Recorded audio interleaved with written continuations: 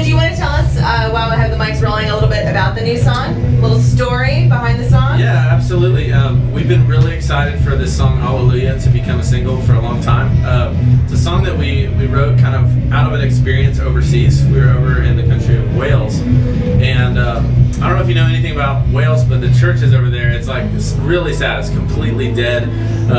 Probably walking around the streets, 98% of people just have no clue who Jesus is. And the thing is, 40, 50 years ago, it wasn't like that. There were these massive churches that were built, filled with people passionate about God, and somewhere along the way, they just didn't really carry that forward to the next generation. And so we were leaving Wales, coming back to the U.S., and I had a pastor just kind of pull me aside, and he said, I want you to remember our church, because in America, you're just one generation away from this.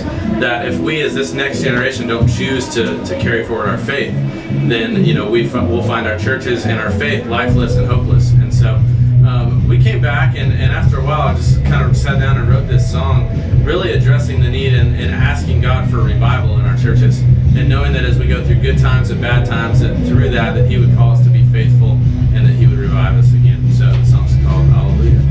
And by the way, I have heard the song. Okay. I do really like it. It just came out, so. So I like the story too, and I like it even more.